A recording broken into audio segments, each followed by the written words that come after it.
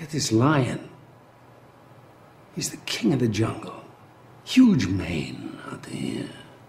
He's laying down under a tree in the middle of Africa.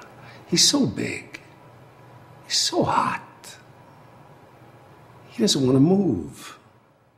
Now, the little lion cubs, they start messing with him. Biting his tail, biting his ears.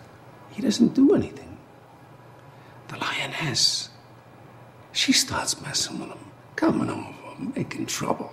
Still, nothing. Now, the other animals, they notice this, and they start to move in. The jackals, hyenas, they're barking at him, laughing at him.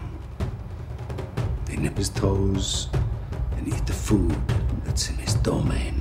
They do this, and they get closer and closer and bolder, until one day, that lion gets up and tears the shit out of everybody, runs like the wind, eats everything in his path.